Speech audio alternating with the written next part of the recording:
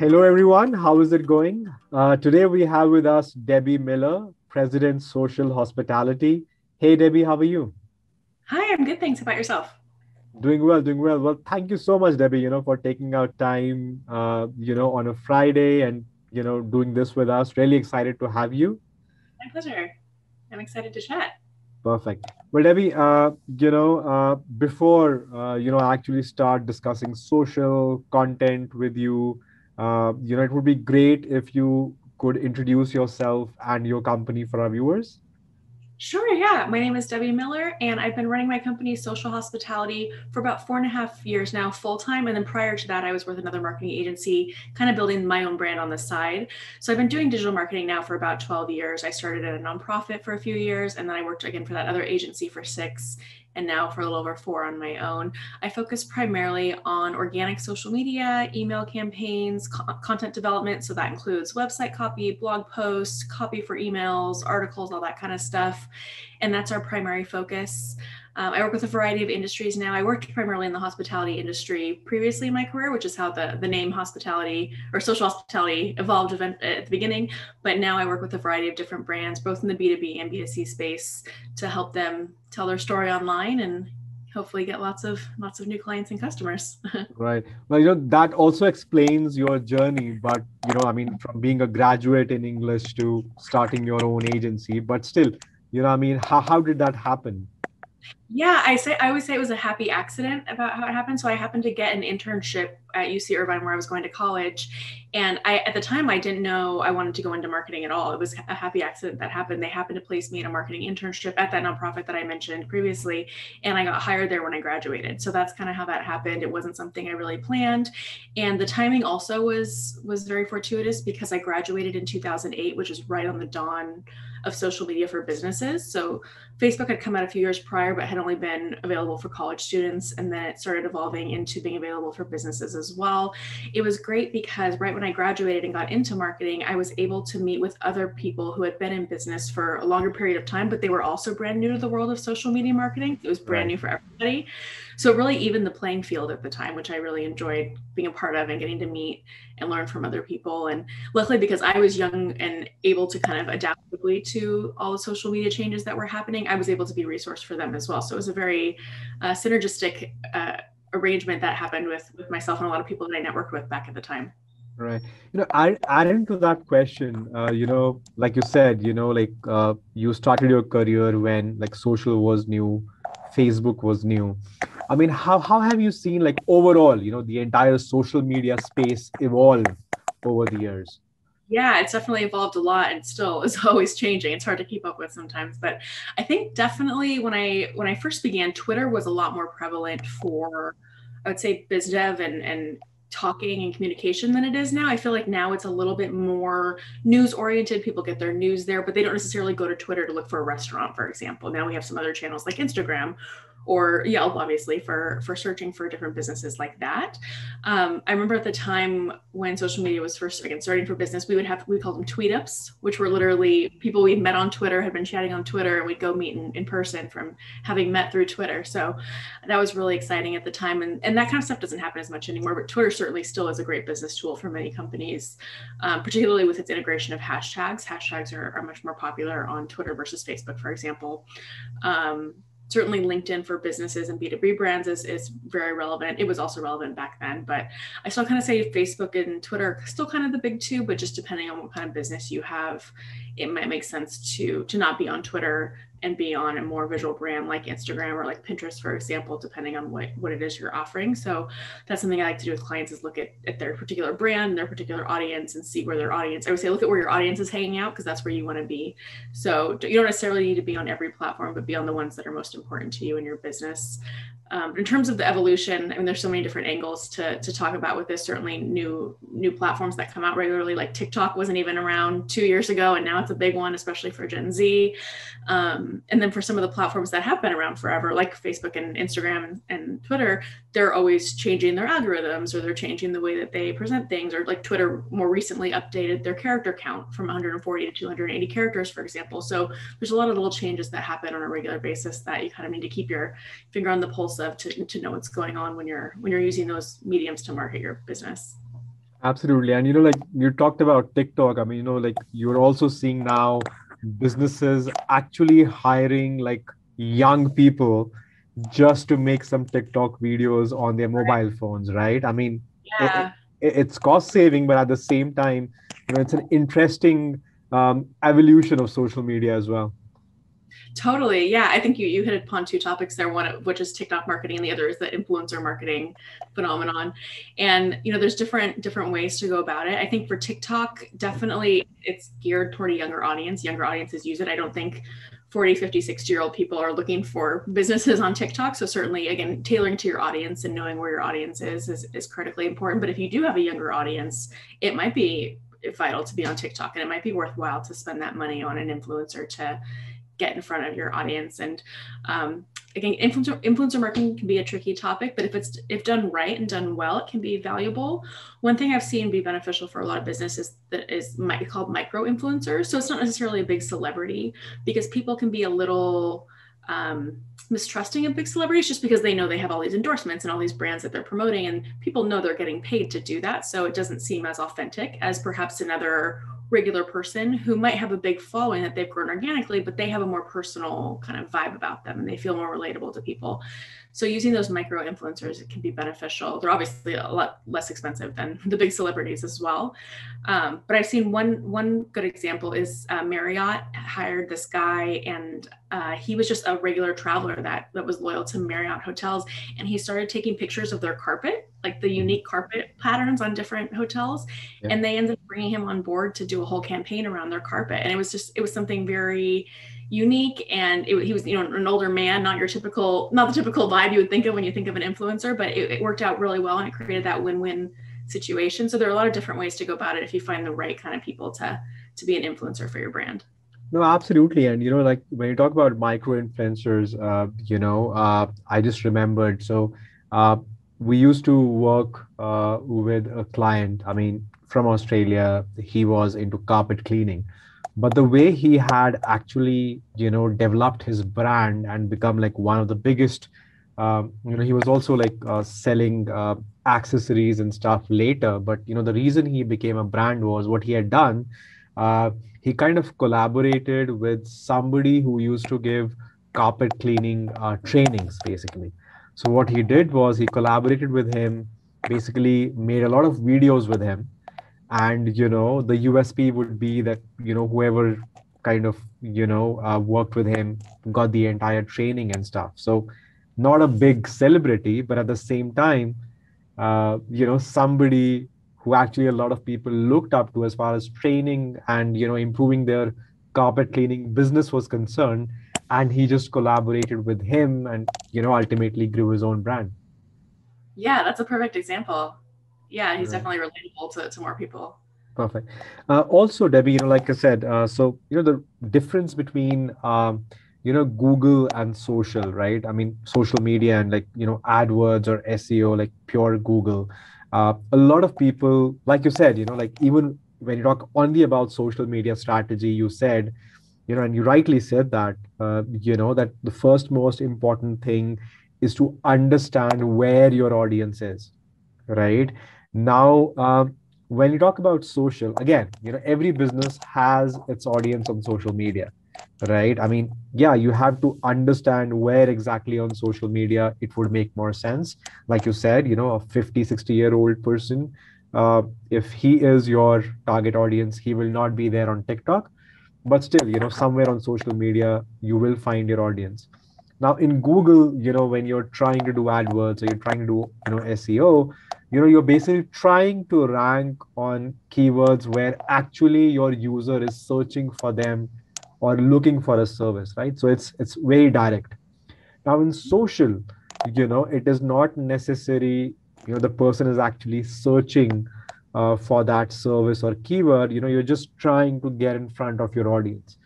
So, when people do social campaigns, I mean, what is the best strategy, or is there a strategy where, should you promote content as a trigger point and then nurture your audience? Or, would you also suggest doing like direct lead gen campaigns on social as well? Yeah. So I think I have a couple different like tangents I can go off on based on the various things you just said. One would be, I know this is kind of a cop out answer, but it depends on the brand. So a lot of brands will use social for brand awareness more so than direct revenue generating campaigns, just because sometimes it's hard to correlate ROI to social. You don't know that someone didn't go to your Facebook page and then go to your website and make a purchase, for example. You can't always correlate that if they come back a couple days later. Obviously, there's different tracking mechanisms you can employ to track as much as possible.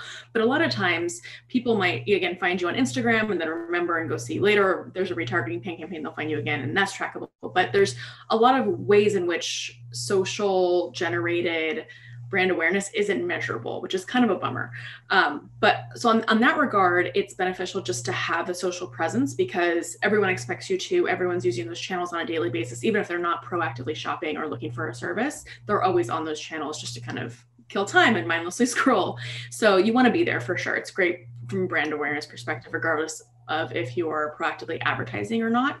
If you are proactively advertising and doing a lead gen campaign, for example, there are definitely a variety of tools that you can utilize to optimize that as much as possible. So Facebook's ad business manager, their ad portal, has a lot of great opportunities for targeting to your specific audience. They're targeting tools and the elements they have available for targeting is great. It's kind of a bummer from a privacy standpoint. I know that's a hot topic of Facebook knows so much about us, but the benefit for marketers is that Facebook knows so much about us. So if you're selling a specific product, you can target people who are interested in that product. You can target people who like similar pages to you, who, if it's a certain age range or, male versus female, all of those different, not geo-targeting, but demographic targeting data. Facebook has all that, and they're able to give you your exact audience. And that's awesome for a marketer. You want your warm leads. You want people who are going to actually engage with you or buy your product or service or whatever it may be. So that's highly beneficial. And Facebook and Instagram are integrated as well. So you can advertise to both platforms with a very targeted campaign that can be highly beneficial. And you can spend a relatively low amount of money to do that, which is also awesome. You don't need a huge budget, whereas you might have needed a huge budget to do other marketing campaigns in the past. And then to circle back to your kind of the original SEO elements of the conversation, certain social platforms are actually really good for SEO as well. So Pinterest is an example of that. I don't know if people aren't as familiar with Pinterest. It's kind of not one of the not as popular channels, but when you add a pin to Pinterest, you can add your website link, you can add a description, and anyone searching for certain items in Pinterest, and a lot of people do, they'll find your pins and they click on your website. So I've seen Pinterest be a huge driver of traffic to websites and a huge SEO play that can be integrated with Pinterest. And similarly with YouTube, obviously we know YouTube is the second biggest search engine. So people are always looking for videos on certain topics. So making sure when you add YouTube videos, not only are you sharing those across your social networks, but you're also optimizing your video title and your video description and thinking about which keywords you can add in there, because that'll help you rank higher in Google as well. So there's a lot of different plays and a lot of different ways that search and social are integrated, and you can either use them either for brand campaigns or lead gen campaigns, depending on what you're going for. No, absolutely. And, it's very, it's good for marketers, but, we recently did a test in a social campaign, like, with Facebook, where we actually kept the targeting broad, right? Instead of, actually, like narrowing it down.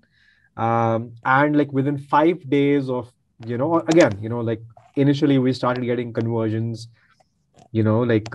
somewhere not relevant, somewhere irrelevant. But once the campaign actually started getting conversions, in a very short span, like of time, and again, I'm not sure if, this is an exact number, but, the tests we have done, once you start like kind of getting, let's say, on an average, like one lead per day in Facebook, the algorithm itself, works in such a way that actually you then start, the algorithm understand where your actual audience is, relevant audience, then with time, even the quality automatically starts increasing of the leads. So, like Facebook knows so much that, even if you're keeping it broad, again, you can't just keep it broad. You have to specify your interests and stuff, but then still the algorithm is so smart that you ultimately start getting relevant leads with time. Yeah, definitely. Yeah.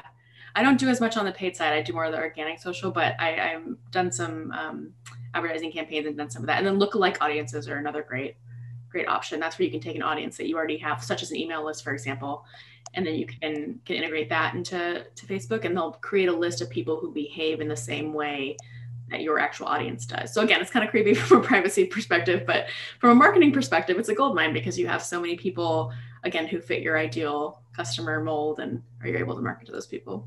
Absolutely, absolutely. Debbie, you have spoken about taking URL to IRL, Mhm. taking online relationships to in real life. It would be great if you could elaborate on that here on our channel Yeah. today.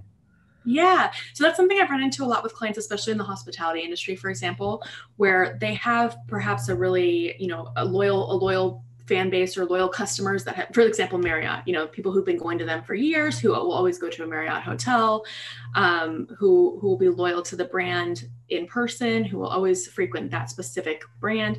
And then you have an audience online who perhaps found a Facebook page or an Instagram page and they like you and follow you, but they've never set foot inside a Marriott hotel. And it's the practice and the strategy of bridging that gap of how do you get your in-person audience and loyal brand advocates to advocate for you online. So how do you get, Mr. Brand Ambassador who's walking into your Marriott hotel all the time, how do you get them to post about you and talk about you to their friends and kind of become an authentic micro influencer type person? And then similarly, how do you get that online audience in the door? So it's kind of, it goes both ways on that in that regard, but it's a tricky situation. And it's something, especially again in hospitality, that happens a lot, where you have that disjointed, you have those two separate audiences and you want to get them both to each to become the other, and get more, you want to grow the audience that's being in both areas, that's advocating for you online and that's actually spending money with you, setting foot in the door of your venue. So there are different ways to do that. There are a lot of businesses now, and actually COVID created a lot of ways with the QR codes to make it easy for people to pull up a business right on their phone, Yeah, and yeah. go and like the page on Facebook or Instagram or whatever. But certainly, in-person signage that promotes, take a picture, and a lot of restaurants will say, take a picture, post, tag, check in while you're here, and we'll give you a free appetizer, for example. Figure out ways to get the on-site people to be posting, and then similarly offering the people who might follow you on the fan page, give them an incentive to come in the door. So perhaps it's, show this, coupon code when you come in for a free appetizer, for example, to the people that are online. So it's figuring out ways to get those two audiences to become the same, to become advocates on both IRL and online. So Right. tricky. Right. Also, like, I think but now, because of COVID, again, the vaccine is there, and, hopefully things are becoming better. But, also, I think one thing that happened because of COVID is, everybody was online, right? I mean, which is good. Yeah. I mean, everybody's online for marketers. But then also, I believe, the competition to actually create a viral content or engaging content increased because everybody is now putting content online, right? So I mean, how do you see that like impacting, or what are your thoughts on that? Yeah, no, it's a really interesting phenomenon. I think QR codes, especially, are one thing that I think is going to continue to resonate in the future, even past COVID, now that people are used to it. And I think people are a little more tuned in to the kind of content that's out there. And the trick for marketers is you have to figure out how to stand out amongst the noise, because there's so much content online now. And how do you differentiate yourself from your competitors? And how do you put out content that resonates with your audience and that stands out and that is authentic? And it's a tricky balance, and it's something that you have to try to figure out. Again, it's a different brand by brand, different strategies involved, but kind of goes back to the core elements we talked about at the beginning of knowing where your audience is, being where they are, paying attention to your audience needs, your buyer, looking at buyer personas and where they're hanging out and what they're doing, and monitoring all those things, and monitoring what your audience is saying about you, not only your own content that you're putting out, but content that's being said about you, being put out there by others, which is another phenomenon that's new in the social media space, is that you have all these people talking about you and you can't always control the message, and sometimes it's good and sometimes it's bad, and making sure you're on top of all that noise that's out there about your company as well is important. That's kind of more on the reputation management side of things, but but monitoring all that and just keeping tabs on everything that's out there and controlling it as much as possible and making sure that it's authentic and unique and different from what everyone else is saying as well. Right, right. I mean, what are your, like suggestions on how to handle, like, like you said, some people will talk good, some people will talk bad. I mean, how do you particularly respond to negative comments on social? Yeah, no, it's a great question. There are a lot of different ways to do it, and it depends on the circumstance as well. But certainly, there's usually some sort of brand document with some responses for different scenarios. I actually had a client was doing community management for a grocery store at the beginning of COVID, and that was an experience to to be remembered. And certainly, like people were just up on all sides of every issue. I hate masks. I love masks. It's every side of everything. People are just upset and they're heated. And, we had responses, for everything that we had to kind of map out. And then of course there are tweaks that need to be made based on the specific situation. But one rule of thumb that I've always done in general with negative comments, which of course come up and they're often justified to some degree, is to respond publicly, but then take it offline. So if someone complains about something, say, we apologize for the situation, so-and-so, please send us a private message so we can explore this further, or please, DM us your contact information so we can follow up with you, or so our team can follow up with you. And that shows publicly that you're addressing the issue and not skirting around it, but then it allows you to take the conversation offline and resolve the issue without, airing the dirty laundry on a public forum. So that's kind of the general rule of thumb would be respond publicly and then take it private so you can wrap it all up nicely. Right. Absolutely.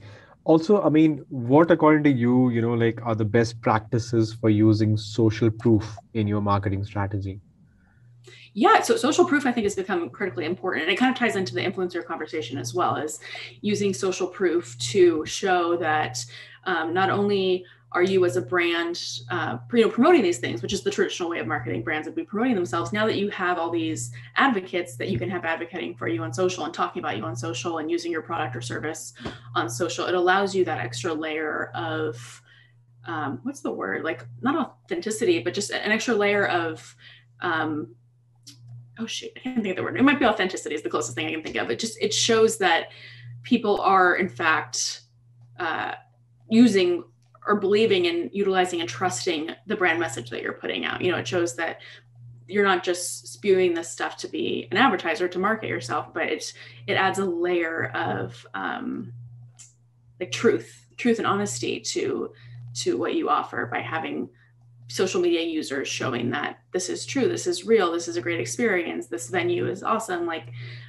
there's different ways to go about doing that. One example that comes to mind, this is kind of a sad example, but Vanessa Bryant, Kobe Bryant's wife, who I follow on Instagram, she just launched the new sweatshirts for the Mama Mamacita Sports Foundation. And so she sent the sweatshirts out to a bunch of celebrities and sports stars. And then everyone was talking about that campaign and to raise money for that organization. And that was a perfect example of social proof.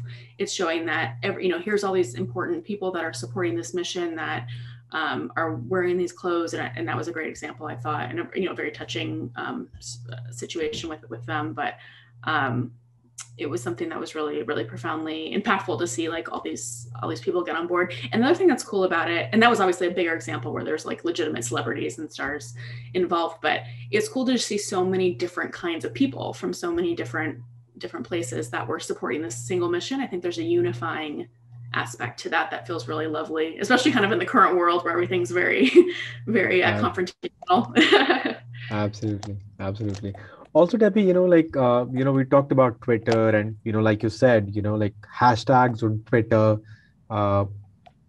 add more value and make more sense. Now, again, hashtag is a very tricky concept because, you have limited number of words and stuff like that. So, I mean, what are the best practices, for using hashtag or, in simple words, like, what makes a good hashtag? Yeah, this is kind of a tricky topic because on the one hand, you do want to use hashtags and expand your reach in that way. And then on the other hand, it can come across as spammy. if you use broad hashtags all the time, people probably aren't going to see them because the bigger brands that use those hashtags are probably going to be more viewable than you are. So it's kind of, you kind of have to find the middle ground there. Instagram is definitely a platform where hashtags are relevant. People search for hashtags. My clients usually will use hashtags on Instagram, but not as much on Facebook, for example, because people don't usually use Facebook as much for hashtag searching. I have seen on Twitter, hashtags are still very popular as well. And they obviously always show their trending Twitter hashtags. So certainly on Twitter and Instagram, hashtags are still pretty relevant. I think just finding the ones that are relevant, but not where you're not going to get buried in the other hashtags, and then also finding the right amount to make sure you're not going to get shadow banned. I don't know if you've heard of shadow banning, but that's where Instagram will block you if they feel like you're abusing hashtags. That will make you not show up for those searches anymore. So that's something to keep an eye on. And then I know around the election as well, they actually stopped showing, or I mean, you could still add hashtags to your post, but they basically kind of turned off Twitter, or I'm sorry, turned off hashtags on Instagram because there was too much misinformation being spread. Right. That was something that obviously, you know, I had clients that were like, why is no one seeing my posts anymore with all these hashtags? I'm like, it's because they're not, you know, they're not showing the same way they did before. And that was definitely a noticeable shift when that occurred. So yeah, just finding the right ones, trying to find ones. It's kind of the short versus long tail keyword problem in SEO as well, where you can go broad. For example, if you're a hotel, it's doing hashtag hotel, but there's also a million people in hotels using hashtag hotel. You're never going to get to the top of that feed. Like there's no way. But if you use something like, oh, Los Angeles hotel, for example, or something specific like that, you're more likely to rank, you know, show up for that, but there's not as many people searching for it. So it's like catch-22 on what works best. Right, absolutely. Also, today a successful social media strategy, requires community building to be successful. How do you think businesses can do that? Yeah, so it's kind of a tricky thing. So I think one component is obviously making sure that you're responding to comments, monitoring, responding to comments, and making sure that everything, if you do like reporting, making sure you're tagging comments appropriately to keep track of everything that's coming in. Again, doing a lot monthly reporting and analysis, or more often than that, sometimes it is important, because then you can see what's working, what's not working. You might see that certain channels are doing great, others are not doing well at all. You don't need to spend time there, for example.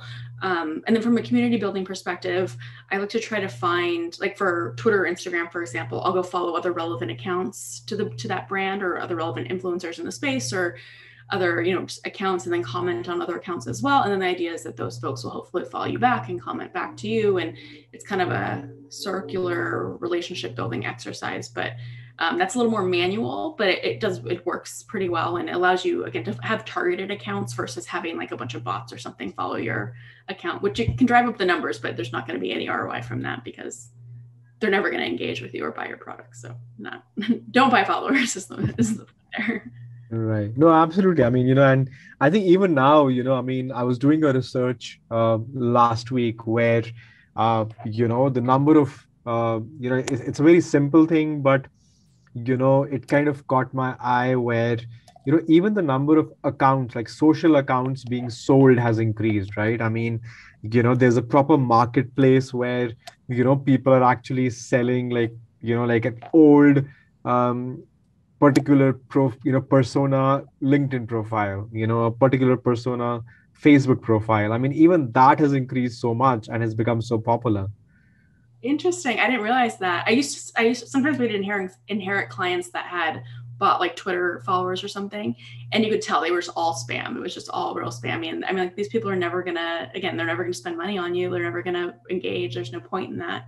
But some people, for whatever reason, if you want to just inflate the numbers, that's the way to do it. But there's not going to be any real ROI there. No, But no, I mean, I hadn't heard yeah, about that, though. That's no, no, interesting. absolutely. So, like, it's something called as social manipulation where people are using it. So, let's say my target audience, let's say I am a roofing contractor, then, I will buy certain profiles that already have those type of connections, and then, make them join groups. And then these people, start answering, communicating, and ultimately they basically are manipulating and pitching this particular person in these profiles and stuff. And it's working for a lot of people. Interesting. I definitely get a lot of spammy messages on LinkedIn of people trying to sell me services and stuff. So now I'm gonna start noting that that's a, a I manipulation. understand. Yeah.